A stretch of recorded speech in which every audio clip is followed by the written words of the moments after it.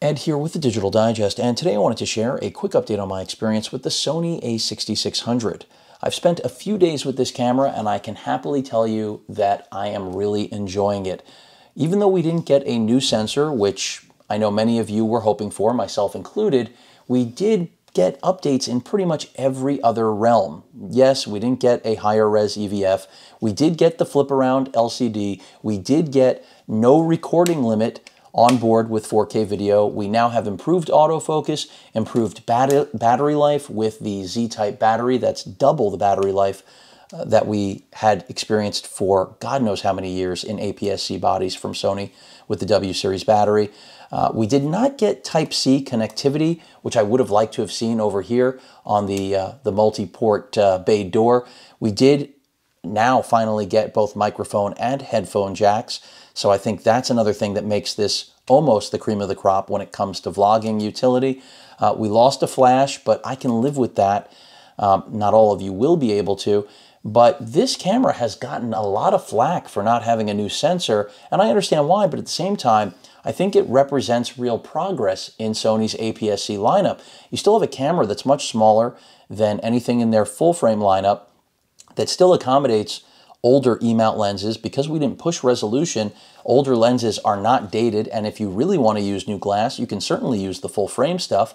And Sony did launch new glass for this camera, the 16-55, which is a great looking lens. I don't have a review sample, but overall, I'm really liking what they did here. Again, the autofocus improvement is huge.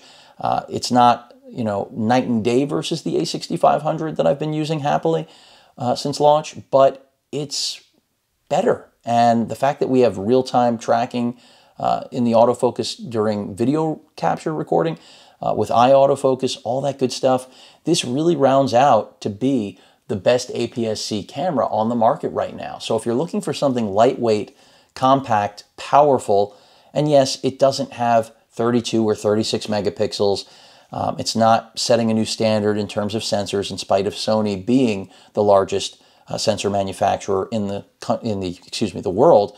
But that's specifically more so a result also of them being inside virtually every phone, specifically iPhones, on the market. It's a great camera. So, I mean, between battery life improvement, autofocus improvement, as I mentioned, the addition of new 3.5mm jacks there so that it really rounds out the vlogging experience with this display that does come all the way around for self-framing and all those things.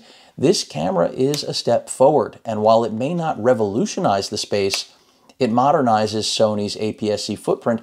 And I have to tell you, over the years of covering their cameras, the last two, I mean, I wasn't sure if they were quitting on this segment. So when they announced the A6600, called it a flagship, and a lot of people got upset, okay, I get it. I said, no new sensor, the sensor's old, but they updated everything on here other than the EVF and what should be a Type-C port.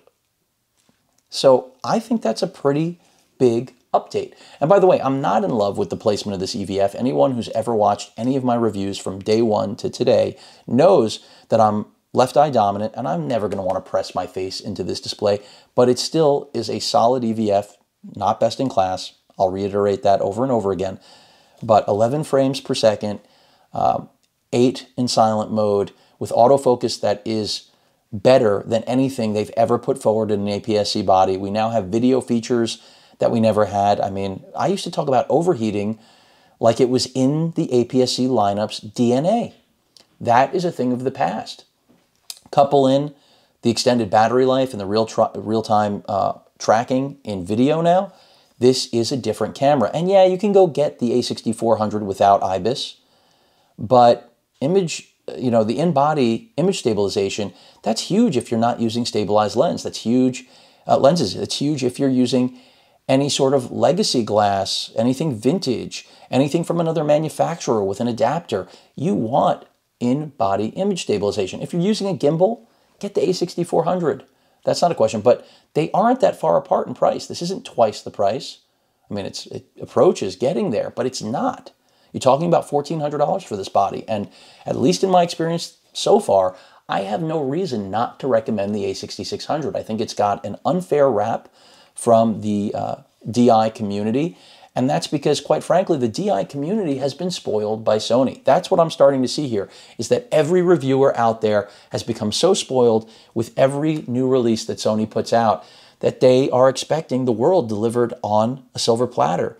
And for the first time, Sony took deliberate steps to make money and deliver an update that I do think is real. This is a legitimate update, and yet somehow all anyone can focus on is that the sensor is long in the tooth. And by the way, I'm not excusing that the sensor is old, but in the same vein, Canon, Nikon, those companies, I'm not going to include Panasonic, if they delivered an update like this, their users would crap their pants. They'd be so delighted. But when Sony does it, burn it down, man, burn it down. That's what I'm getting from the community. I think this is a great, if not the best, APS-C camera ever made. If it had a new sensor, it would only be better, of course. If we had 4K at 60p, it would only be better. But I have to say, this may become my new favorite camera. Lightweight, still beefy, still compact, still can accommodate both small and large lenses, and image quality is still good. Video has only gotten better. Autofocus has only gotten better. And now battery life is twice what it used to be, so I don't have to carry around 100W batteries. And I can use the same batteries, of course, that I've been using with their full frame lineup for years. This is a bit of a blessing, in my opinion. So to each their own on the A6600, but so far, my experience has been very good. I'm not going to get into the touchscreen today. I'll save that for another video. But those of you that were wondering, waiting, is this worth $1,400 US? So far, it absolutely seems like it is. And if you want to save the money, you can always go to the A6400. And if you want to save even more money, you can go back in time to the 6500 or the 6300, because that's clearly stating that you really don't care about any of these improvements. Buffer is great. I mean, this is a solid camera, folks. This is a really nice piece of hardware. And yeah, there's no UHS 2 slot, but I think we'll probably get that in the next camera body that's APS-C. I don't think they had to do it here. It's not really demanding enough to necessarily require it. It would be nice to have on paper, but it would just be on paper, if you see what I'm saying. That rounds things out. Again, I can recommend the A6600. Even though we don't have a new sensor, we have a new body. We have a new camera here, folks. And it shows in performance, both in still and video. And this is what Sony's always done well, giving you the best of both worlds.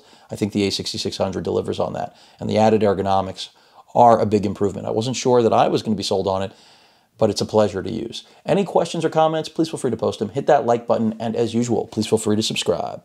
Later.